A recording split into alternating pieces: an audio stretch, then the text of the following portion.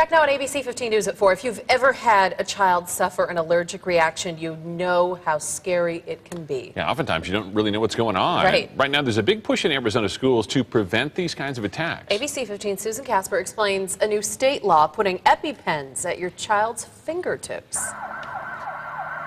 I feel a little bit scared on the bus. That's because this precocious third grader is gravely allergic to peanuts. So if I have a reaction and I can't really talk, I just show him this and I flip it over. I felt devastated because I'm the one that gave it to her. Jacqueline Everhart's mother remembers the first time she fed her then 18-month-old peanut butter. I gave her a quarter of a teaspoon, put her down for a nap, and coughing, hacking, wheezing, went upstairs. By then her eyes were swollen shut. 1, 2, 3. Now, 8.5 years old, Jacqueline knows exactly what to do if she goes into anaphylactic shock. In these situations, time is of the essence. Superintendent of Public Instruction John Huppenthal helped pass a new law here in Arizona requiring all public schools stock EpiPens like Jacqueline's to help stop severe allergic reactions. If they see a situation where an allergic reaction is unfolding, they need to act. They have it set up here at school. She has a peanut allergy table that is sterilized. It's cleaned separately. Be very careful.